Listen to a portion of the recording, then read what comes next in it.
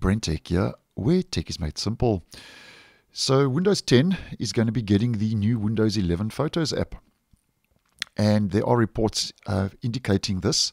And also the new Photos app, which I've already downloaded for Windows 10, is now starting to become available as a download. Now, this is not an official download, but nonetheless, the fact that it is available, as you can see, is a good indication now that Microsoft is going to be pushing out the new Windows 11 Photos app to replace the legacy Photos app that's been around for quite some time in Windows 10.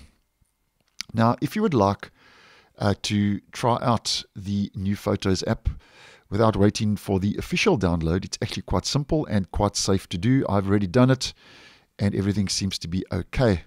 Now, how we do this is we head over to this website, which is the online link generator for the Microsoft Store, which I'll leave the web address and the URL down below for you to copy. I'll leave all these details down below for you to copy and paste. So it's store.rgadguard.net.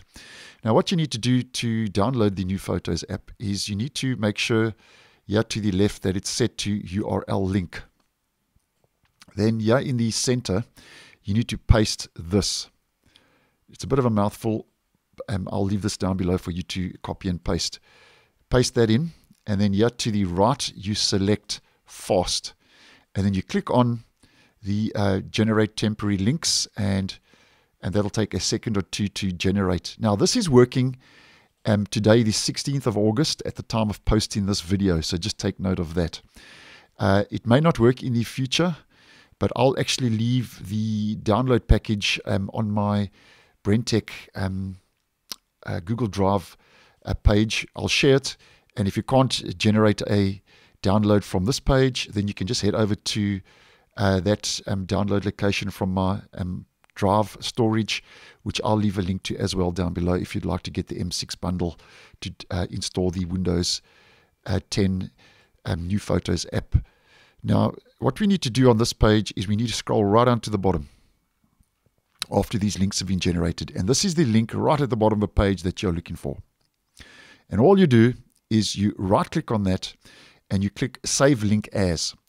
Now, obviously, if you get any warnings with ad guards or ad blockers or whatever in your browser, just click through those because this is all okay. It's obviously just coming from an unofficial download location, so that's why your browser will maybe pick it up as something malicious, but just click through those.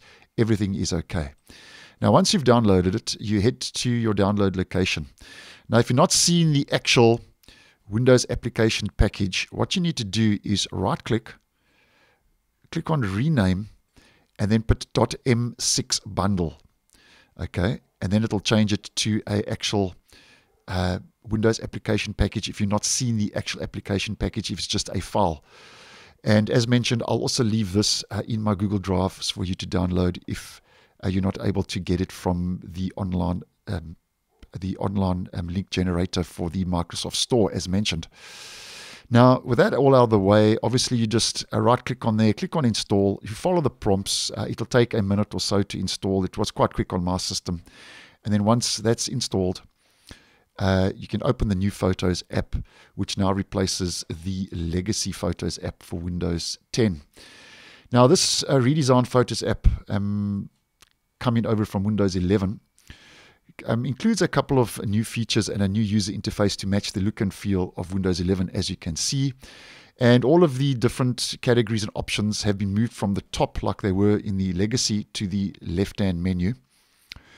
So yeah, you obviously got a all photos interface with your photo library. You've got your OneDrive personal storage. You've got favorites. You've got your local folders.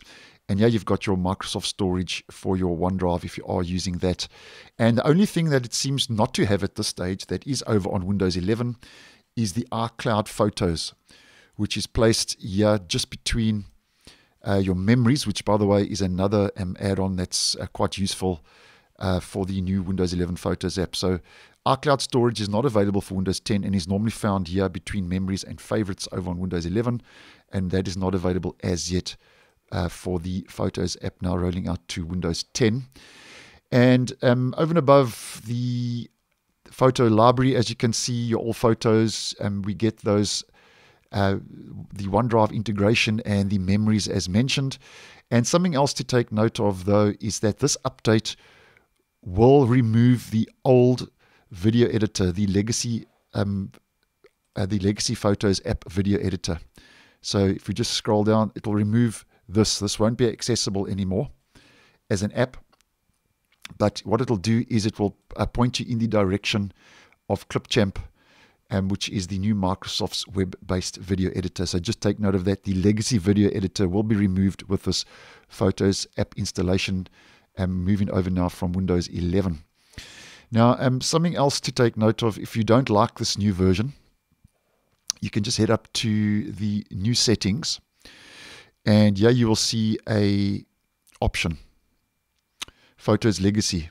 So if you don't like the new version, you can click on this Get Photos Legacy, and that will replace this new Windows 11 Photos app with the Legacy Photos app.